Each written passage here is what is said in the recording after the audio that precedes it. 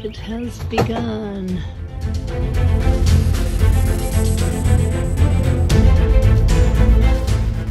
May was a very rainy month, even for our rainforest climate, so good days for outdoor work were few. Then again, in early June, the rainy weather continued, but I was finally able to get the canopy structure up.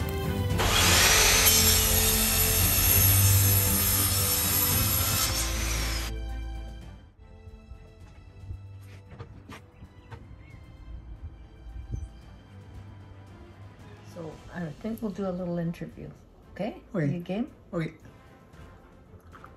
Have a sip of coffee. Yeah, have a sip of my decaf. Have a sip of my calf. Okay, I think you need to move over to be on the camera. No, it's okay. Are you? Yeah, it's Okay. good. So what motivates you when, you know, initially we get up and we sort of just get up and then sit down? Get up, sit down. I'll take the dog for a walk. Sit down, have a cup of coffee. So in that case, obviously the dog motivates you, right? You have to, because Well, you have to, yeah. The dog whines at you and your Yeah. conscience gets to you. Okay, so that's a very tangible motivation. But when there's jobs that, well, you know,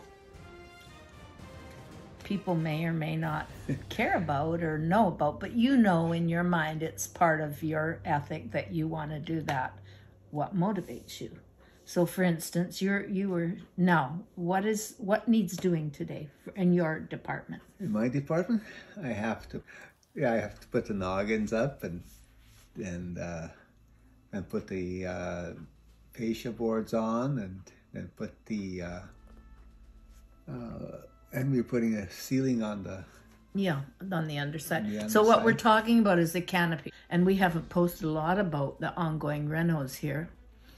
So we had a big snowstorm in, was it 2022? 2022, yes.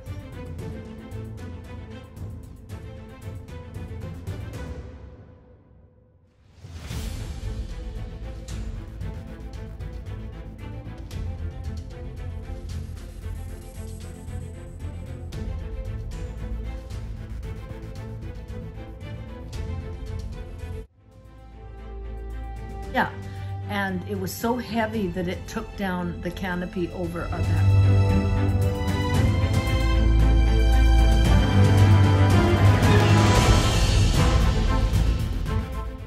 Yep, in one soggy, heavy snowfall, we lost the entire cover over our back porch. And in this rainy climate, you want your porch covered.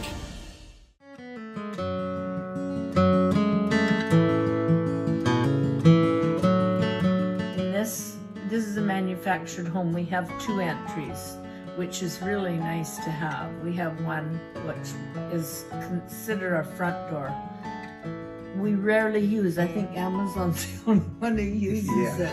But it's a nice little patio for we have a barbecue and table and chairs. That's and a nice place to sit. Yeah. And we like to hang plants and that there. So our back door is we use as our main entryway, and it had a very large cover on it, and that the snow brought it all down. Was it aluminum? Yeah, it's aluminum. Yeah.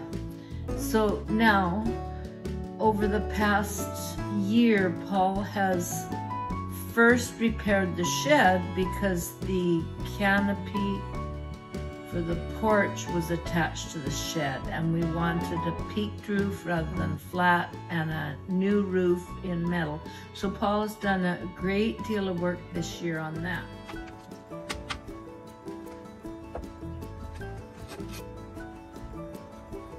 Wow, it was so cold this morning, and now the deck is burning my feet. Paul is coming right along with our canopy for our back porch deck. Whoa, but it's hot on the feet, on the bare feet. Okay, so back to you needing to put the ceiling on. Yeah, so I have to put the ceiling on. I'll put some eaves troughs on the canopy, and He's already got the eaves troughs just newly on the shed, but the leaks need to be. you gotta fix the leaks, yes, yeah. And then I gotta paint the deck. Yeah. So anyways, the order of the day today is, first of all, I think we better go get the sheet, the ceiling panels, the sheeting, right? No, I want to I want to put the canopy up, or put the It's up. no, the Noggins in. And are you going to use your nail gun for that? Yeah. Oh, good. I like the nail gun. I'm always asking Paul, when are you going to use? We recently got a little nail gun, so that's your chores today. And For today, yes. For today, and you're motivated by. Has to get done. No, but do you ever, like for me, I always hold myself a little, if I finish this, I can do that. Do any of you do that? Put a comment. And so do you have that? Like I know you were looking at camping places yesterday. Yeah, I was looking at camping places yesterday and looking for a free one. Or we can buy a lake somewhere. So does the finishing your chore get motivated by the thought of when that's done, we can do this? Yeah. Yeah, we got it. Okay. Okay, well, we'll get on with our chores, and I need to get motivated to clean up junk, tables, and find places to put things. That's always a dilemma in a small home, is where do you put things? I mean, we can't complain because we're fortunate to have lots, but and it's Monday, laundry. I like to keep on top of that, so if I get a load today, it won't pile up. Yeah. Okay, well, shall we toast our day? Yep, get my coffee here. Have a good to one. Well-motivated and to a lot of progress. Yeah, thank you.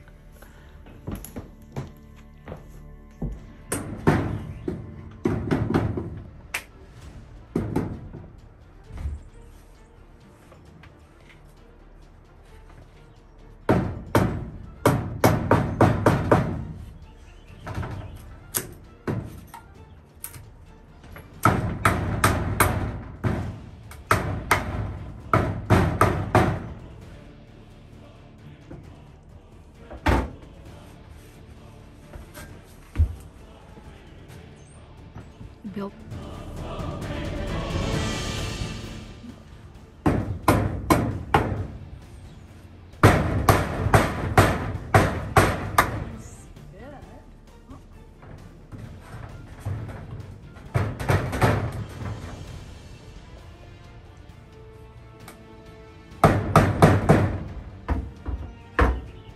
To the right.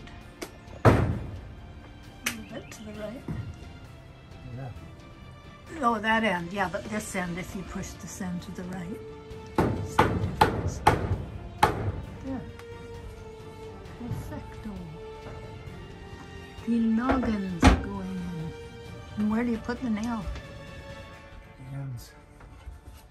What do you mean? Like they have to go in at an angle? No, they go straight in this way and an angle in the back. They go where? Straight in here. And then you go in. Oh, duh. So as you do each one, you have to put, because I thought you were just putting that in without nails in. Okay, I get it. I really don't know much about construction. So a nail goes in there. One each, because it's 4 inches wide, so 2 nails. And then you tone it. Does one go in at an angle? At the back. Oh, I see. One end you do, because you've already put the nail into that other one. Yeah. And so then... Put it onto this one. Oh, of course, the only way you can do that is... I gotta watch.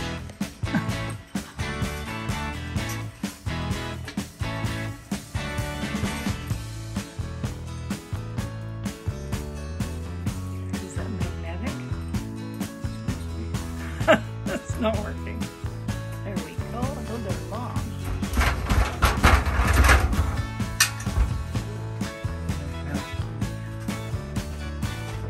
Oh, that's not working. Yes.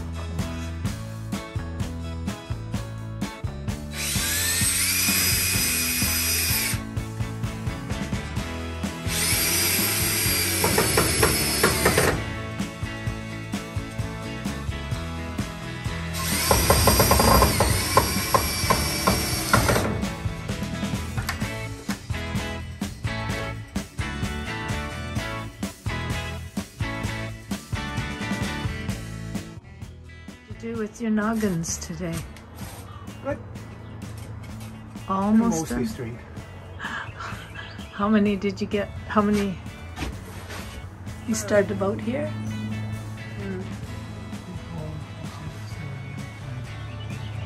And all the way down. 16, and how? You've got 1, 2, 4 to go. Wonderful. Forgot to put the dryer on. It's the most annoying thing when you have a load all done and then you forget to turn on the dryer. Dark load done, white still to be done.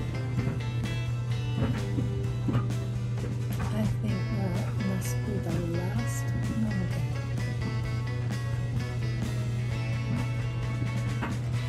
Let's screw out.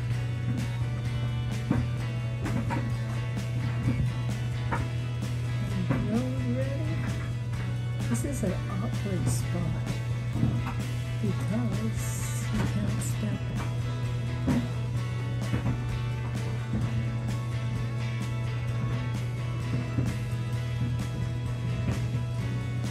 Oh, that was the second to last. No, this is last.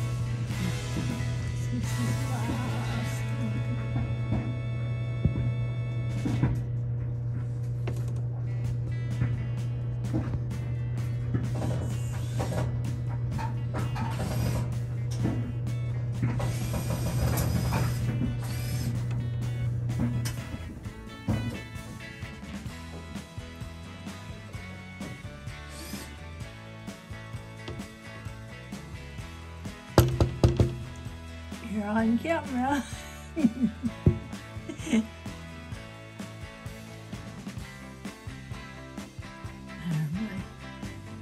My washing machine is done.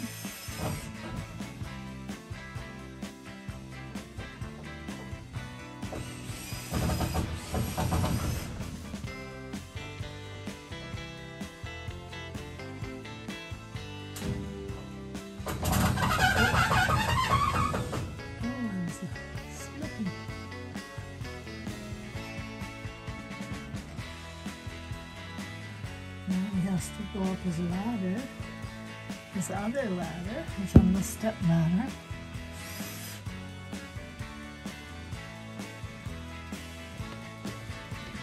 Additions, the big job. Now we can go get our sheets tonight, the underliner. Probably too tired to go anywhere. Do it in the morning? We'll do it in the morning.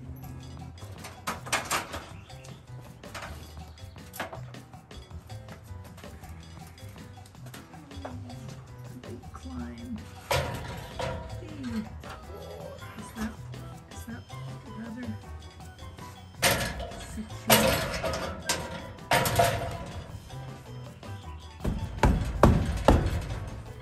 Yeah, that's what I was gonna say, like it needs to come down a little bit. You gotta come down. Pardon? Change my hammer. Yep. Can I reach it? Ooh.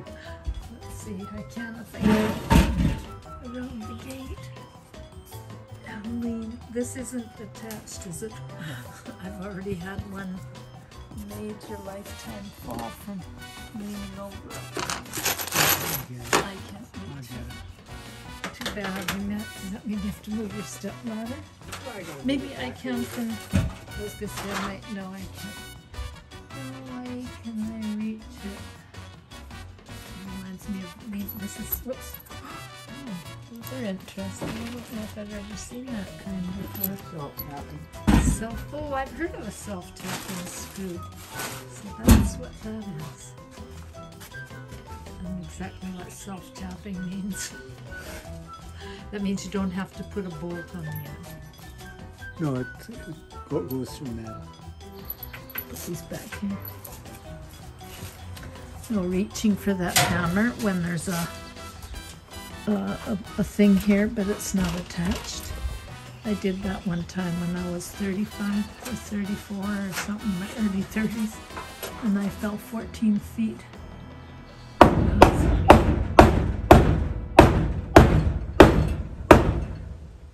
was reaching to hang clothes, and there had been a temporary fence put in where my clothesline was. And then I leaned up and lost my balance, and I fell all the way down to a cement sidewalk 14 feet below. Landed on my feet. Good job, you didn't break your Oh, heel. I know. I can't believe I didn't break my feet. But my, I'm sure it impacted my vertebrae or my discs. And yeah, like that guy at Montana Haven broke both his heels. Yeah, I guess I had shoes on, I can't remember. Just remember being in the hospital, and my first husband came in and asked me why I was trying to parachute without a parachute. He thought it would be good to make me laugh.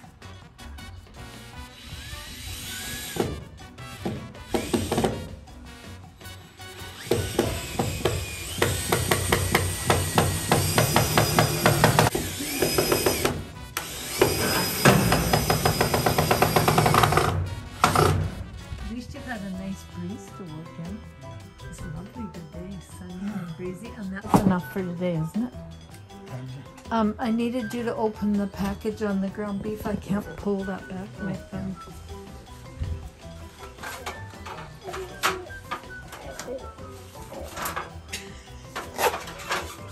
We call that the grumpy groan. He's not a grumpy grampy, but he's a groaning grumpy. Swept and cleaned all underneath the sink because it's one place that gets so dirty. Yep.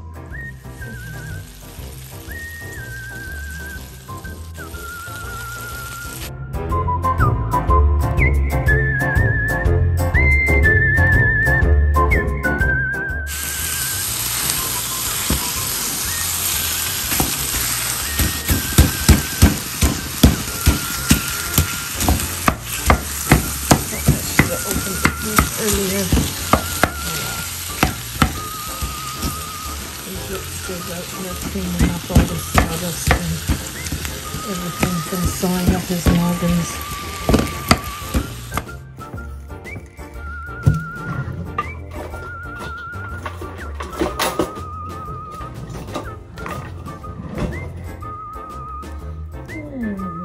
Where's the garlic press?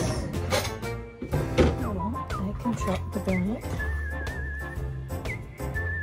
Sure, using a steak knife to cut that up.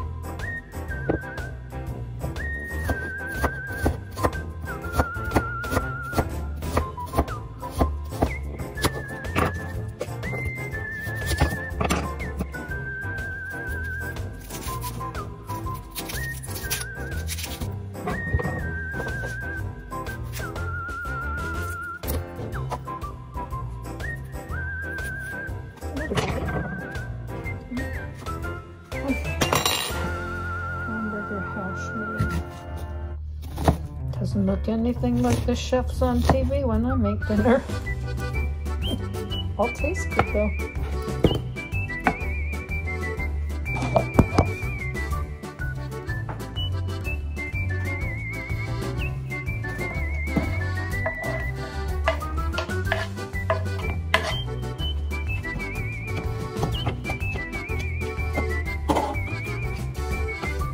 Have to get turned right up to brown that beef.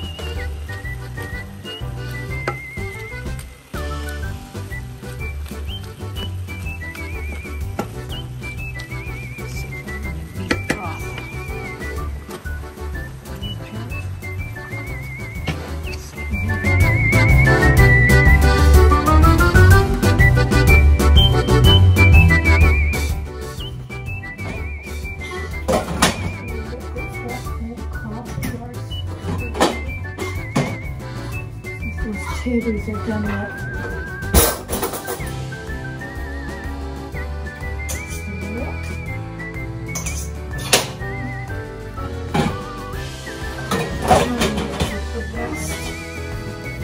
Potatoes and onions and potatoes and beans are done way before my meat dish.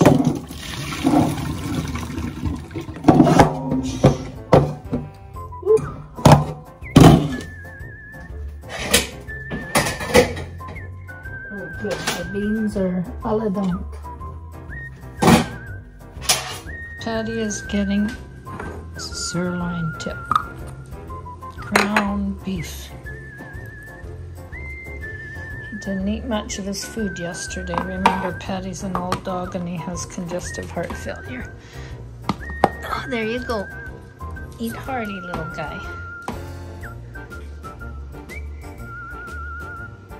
No, you want water? Well, I've got water for you too. After all, Patty. Oh man, he's going for that beef. You like that, don't you? You didn't eat all day because you had kibbles. Now you got... Patty's going through so much water lately. Part of his old age, I guess. And he has a terrible cough. He's a good doggy. He's very lean, so I'm adding some butter to the gravy, and I'm going to make a buttery, thick gravy. And we don't usually have it because we try to avoid carbohydrates. I am going to put some flour in some cold water, and like this much flour, put in some cold water and then add it to the gravy, and that should be it. Dinner's ready. So a couple of tablespoons of flour, no, 1 tablespoon of flour in a, but more than a tablespoon of water. I'll turn my heat up on the thing.